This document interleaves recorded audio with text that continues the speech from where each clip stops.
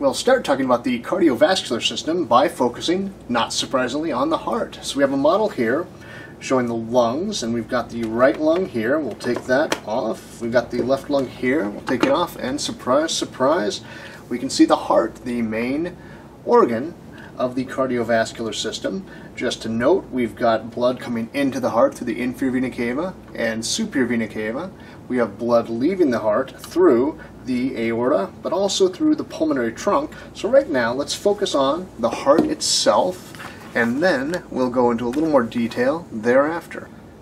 So let's start by taking a look at the heart from its anterior view, as though we were looking at a person's heart that was directly in front of us. We have a right side or right border here.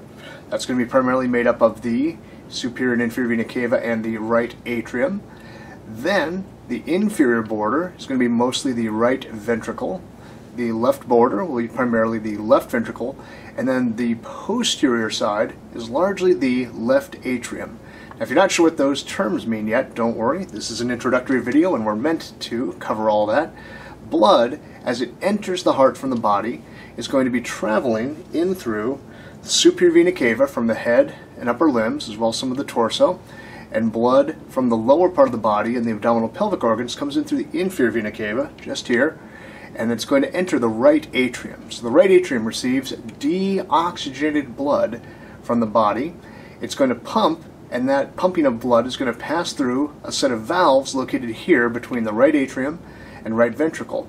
Now these have been removed for clarity, but there are going to be three cusps to these valves, and they are therefore called the tricuspid valves. The blood passes through into the ventricle, and then as the ventricle contracts, those tricuspid valves close so that we don't have regurgitation of blood back into the atrium, and instead it's going to pass up from the right ventricle through these valves to reach the pulmonary trunk, and that's going to carry deoxygenated blood from the right ventricle to the lungs. Now note that these valves are going to open when the right ventricle contracts, and then as it relaxes, they close so that blood doesn't just flow back, it only goes to the lungs from the right side.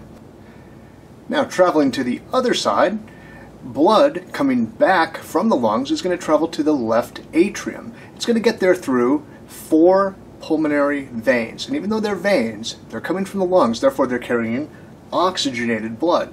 So that oxygenated blood is going to enter the left atrium, and the left atrium will contract and send it through a bicuspid valve. So it's going to have 2 cusps. The bicuspid or mitral valve allows that blood to go from the left atrium into the left ventricle, and then the left ventricle will contract and the blood will pass upward to the aorta.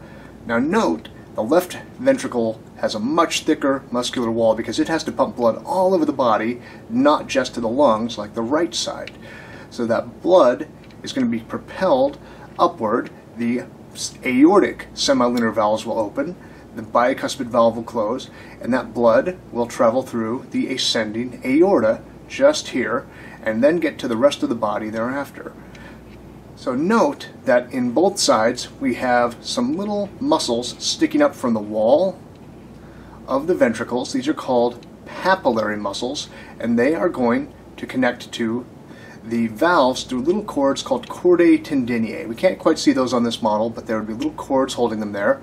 Those are distinct from the trabeculae carneae, which is the normal muscle that we just see in the wall of the heart here. And they are also distinct from what are called the auricles. Now let's put the surface back onto the heart here. The auricles are extensions of the atria, and here on the right side we can see this little dog ear right here. On the left side, this one right here. And these auricles are parts of the atria. They have muscles in their walls. They're called pectinate muscles, and they're just going to help contract and send blood from the atria to the ventricles.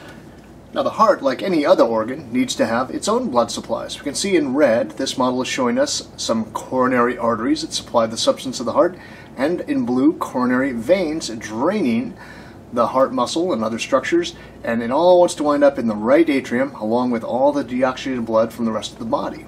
So to see how we get there, let's take a look at it in situ. We'll just kind of put the heart back and note that in addition we can see the start of our entire vascular system here. So as the heart pumps, deoxygenated blood comes in through the superior and inferior vena cava. It pumps through the right atrium, right ventricle, pulmonary trunk to the right and left pulmonary arteries, taking it to the lungs.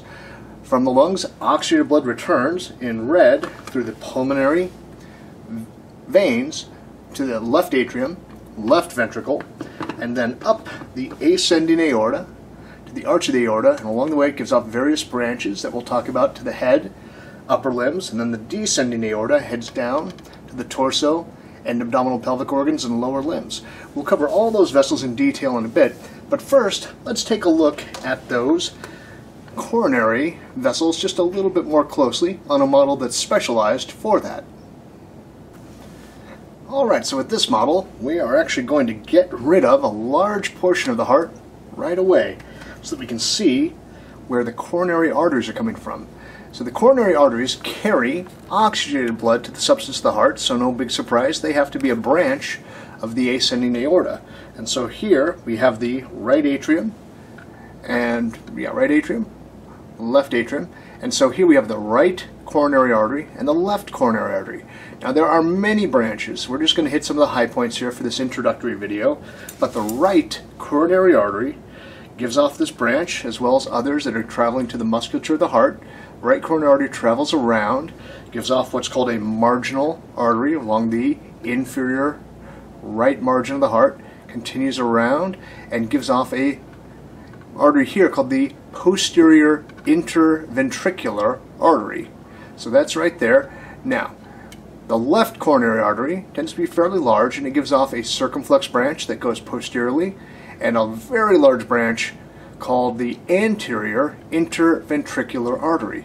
This is also very commonly known as the left anterior descending, or LAD artery. And then here, we can see that there are multiple branches coming off it, including just over here, what's commonly referred to as the left marginal artery. If we follow this all the way around, it's usually going to give off some branches to the ventricle, and it doesn't typically connect up and anastomose here with branches of the right coronary artery, although it can sometimes supply blood to this posterior interventricular vessel right there.